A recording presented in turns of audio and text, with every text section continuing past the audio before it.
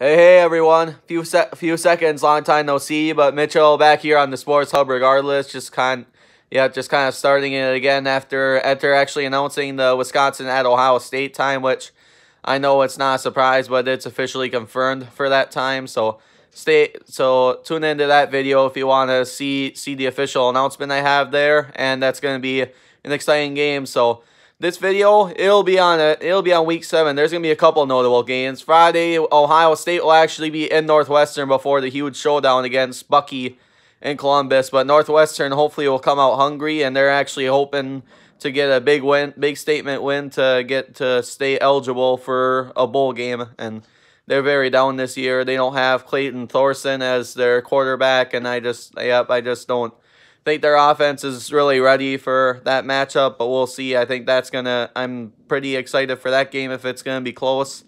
And as mentioned on the last video I published a few minutes ago on the Wisconsin game, Oregon at Washington is also a big game, as I mentioned earlier. I know I said as mentioned again, but Jake Browning is not playing at Washington anymore. I think it's hard for them to get their offense consistent throughout the season, but I think their defense will help them stay in it against a really tough Oregon offense, but I think they're really gonna shut down Oregon's offense, and yeah, we'll really see how that one goes. But I really like that game too. That's at 2:30 on ABC, and then following that, my Michigan Wolverines will be at Penn State to battle them in a huge, pivotal Big Ten matchup. Shea Patterson's really gonna get on his game.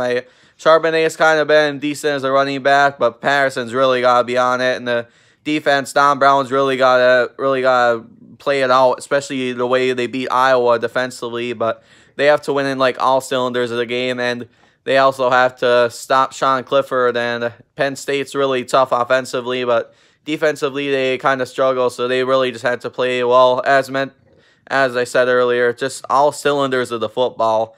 And I think it'll definitely come down to the end. I don't think Michigan will win, but it's going to be exciting to watch, and it'll definitely keep their college football playoff hopes alive if they pull off a massive upset in Happy Valley. So those are the two games. It'll still be a fun weekend to sit back and watch the games as they're happening, and NFL on Sunday. I'll do a preview of that tomorrow and the picks. So stay tuned, everyone, and hope you guys have a great Tuesday night. And like, subscribe, and comment, and see you next time on Mitchell's Sports Hub YouTube channel.